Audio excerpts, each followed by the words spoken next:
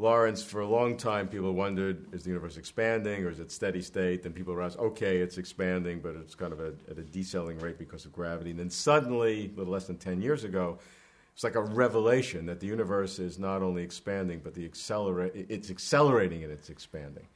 Help us understand that. Well, in some sense, I wish I could, because it's probably the biggest mystery in science right now is why. It was indeed, as you pointed out, a great revelation, because the big thing that everyone knows about gravity is that gravity sucks. It always pulls, it never pushes. And in order for the universe to accelerate, there has to be some force pushing it outward. Against gravity. Well, yes, in principle against gravity, but what we discovered is that, in fact, it can be a part of gravity itself. Because the amazing thing about general relativity is if you there's one kind of energy. What general relativity tells us is that not just matter gravitates, but energy gravitates. Any kind of energy you have produces a gravitational effect. But all normal kinds of energy produce attractive gravity. There's one kind of energy that produces repulsive gravity, and that's the energy of nothing. Now, by that I don't mean the energy of nothing, I mean the energy of nothing. Okay, if you put energy in empty space, then general relativity will tell you that that energy will be gravitationally repulsive. So the question is, what's the energy of empty space? The simple answer, if you asked George Bush, now let's say you asked a 4-year-old, what's the energy of empty space? The 4-year-old would say nothing, okay, because there's nothing there. And that's a good answer, but the 4-year-old hasn't taken general relativity and quantum mechanics, because it turns out empty space isn't so empty. Once we combine quantum mechanics and relativity, empty space is a boiling, bubbling brew of virtual particles that pop into existence and out of existence in a time so short that you can't see them. Now, that sounds like theology in a sense, but it's not, because you can't see them directly, but you can see their effects indirectly. It turns out that the fact that they're around changed the properties of atoms in a way that we can actually calculate. And it's probably the most successful calculation in all of science. When you incorporate the effect of these virtual particles, you can predict the energy level spacings in hydrogen. The great success of quantum mechanics, Bohr's success, doesn't give the right answer unless you include these things. And Feynman and others were among the first people to be able to calculate this. You get an agreement between theory and experiment to 1 part in a billion. There's no other place I know of in science, nowhere, where from first principles you can predict something with that level of accuracy. So we know the virtual particles are there.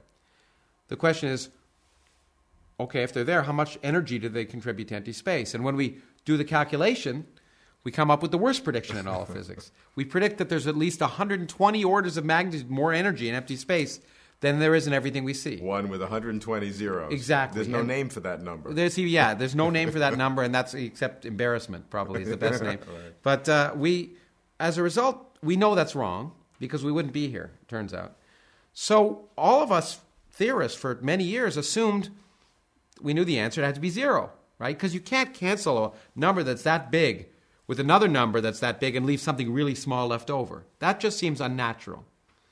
So the answer seemed to be zero. But the interesting thing is, cosmology, which is one way to, since this energy, if it's there, is going to affect the universe, you can look at the universe and see if it's there. That's like your experiment. Yeah, exactly. Cosmology is actually an experimental science, ultimately. Yeah. And so theorists may have their predilections, but we should go out and measure it. And the big surprise, and it wasn't a completely big surprise, to some of us, I must say, in 1995, I and a colleague had argued that there had to be this energy in empty space.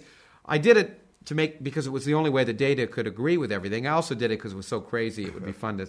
I didn't really believe it necessarily, but I said that's the only way that could work. And then when they discovered, then in 1998, by looking at distant supernovae, exploding stars, and seeing, and they're wonderful what's called standard candles. They allow us to measure same brightness intrinsically, so that you can determine the distance by the apparent brightness. You got it. Perfect. I couldn't have said it better myself. It's exactly right. And because of that, we can tell how far away they are, and then we can measure how fast they're moving by looking at something called their redshift, how light gets stretched out as they move. And if we see how fast they're moving as a function of their distance, we can measure the expansion rate of the universe. And was discovered, to most people's surprise, that the universe is accelerating. And the question then became how much energy is there? It turned out, by the way, the amount of energy that is in empty space was just what was needed, which is the reason in 1995 we'd predicted it. Because we know the universe is flat. which is an amazing discovery. After 80 years, we've discovered the universe is flat, and we could talk about that.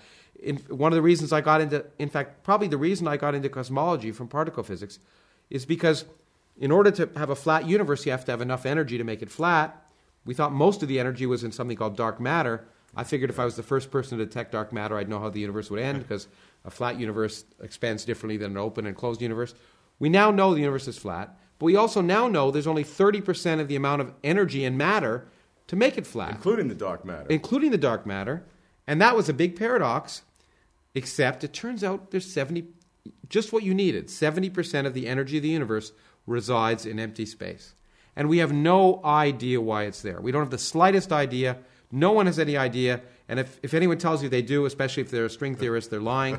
And so it is really, right now, we live in this cockamamie universe, which is full of dark matter and dark energy, and we don't understand the nature of either yet.